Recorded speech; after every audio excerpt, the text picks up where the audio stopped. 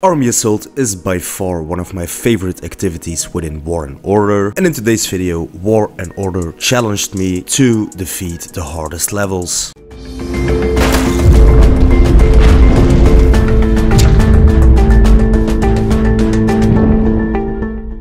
Before we dive into the challenge, each Army Assault map has 3 levels. An easy level, a hard level, and the nightmare level. We are clearly equipped for the nightmare level. They ask you how you are, you just have to say that you're fine when you're not really fine, but you just can't get into it because they would never understand. Okay, it's clear we are not.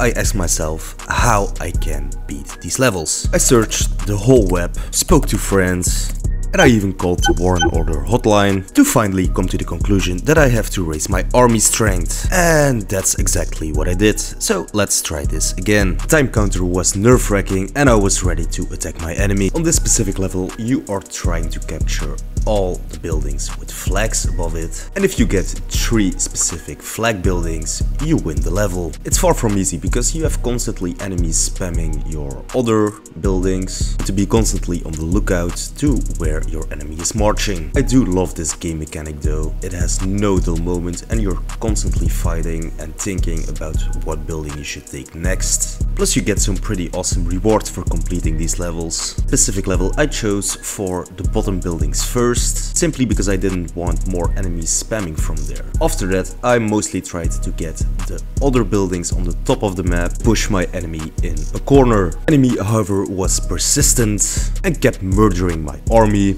I had to send more troops constantly to the top north building, but winning was inevitable. At one point I got a lot of troops in one building and I knew the game would be over rather quickly. I took the middle building so the enemy had more march time to reach one of their own buildings. And I was also planning my final attack to the last castle with a flag on it, and I could smell victory already. I knew the final push would be difficult, so I used every single one of my army to launch one final attack on the last castle. Apparently there weren't many troops inside, so that's how we won our first level. For the next level, the game recommends us an army strength of level 73, but we have an army strength of level 84, so I guess we will be fine. As the timer started counting, I went all out on the first building. I wanted to build a very high troop count in the first building, because that level 100 tower looks very juicy. I refused, however, to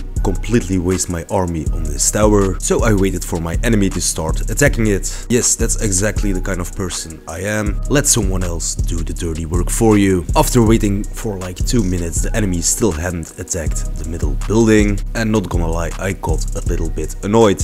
My persistence was stronger than my annoyance, and as a real stubborn Belgian, I kept filling up my other building. In the meantime, it got stronger than a Nokia 3310, which we all know are insanely strong. Finally, the enemy decided to start attacking the main middle building, and I would accept their dirty work gratefully. The time was here and I sent a main army of 84 troops straight at the middle building, and the enemy knew they messed up. Complete all-out war broke out, and I knew it would be just moments before I would take every other single building. I finished off the map as a true conqueror of lands, and even though the enemy tried their hardest to take the buildings back, they never even got close. My Tower of Doom killed most of the army that went to my buildings, and I applauded myself for the great amount of strategy that I pulled in this game. This is by far my best play ever in War and Order, so I did the most logical thing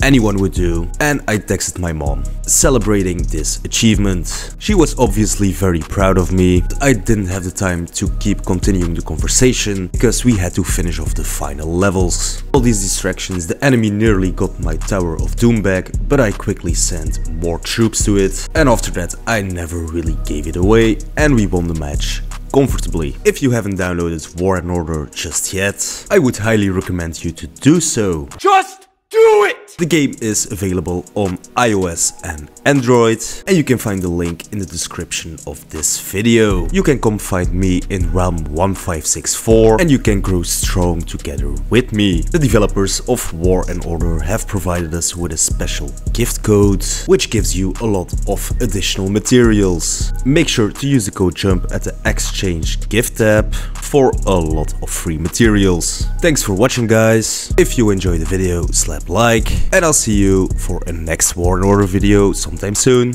Bye!